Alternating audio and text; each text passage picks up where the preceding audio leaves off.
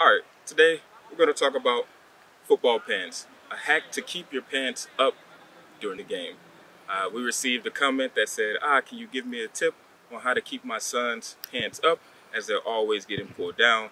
And trust me, I know something about this. I'll post a picture here.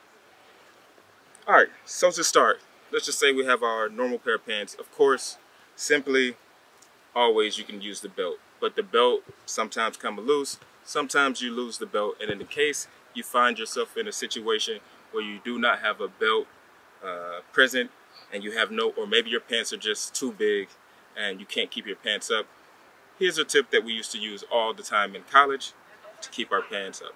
Go. Alright, so now that we have our football pants on, one simple way to do it, let's just say some type of way your pants keep getting pulled down. This is a trick we used to use in college. Take sports tape, put it around your waist.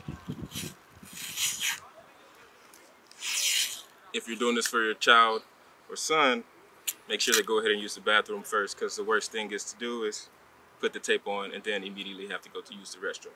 So what we do, wrap the tape around our waist.